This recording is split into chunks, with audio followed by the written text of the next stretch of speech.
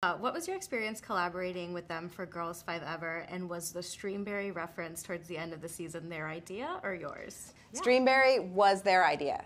So after we had this scene in episode 6 where Wiki pitches her documentary to a streamer, and I don't know what we had it called at one point, but anyway, Andy Wheel was like, "Do you guys want it to be Streamberry? Because then that would be like a fun Easter egg with Black Mirror." And we're like, "Yeah, let's do it. Let's do it." It was before it came out, actually, so I don't think I had seen. Yeah.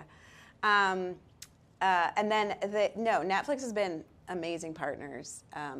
They were actually just wonderfully supportive of the show from the jump. Like, even I have emails from Andy and Tracy, like both loving the show right when it first came out on Peacock.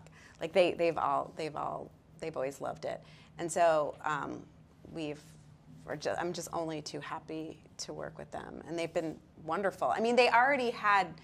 It's kind of been easy to work with them because they already had 2 seasons of being like, oh yeah, we like this. So can you what would be the next chapter that you would have made? Like, and let's try to make that, So just very supportive partners.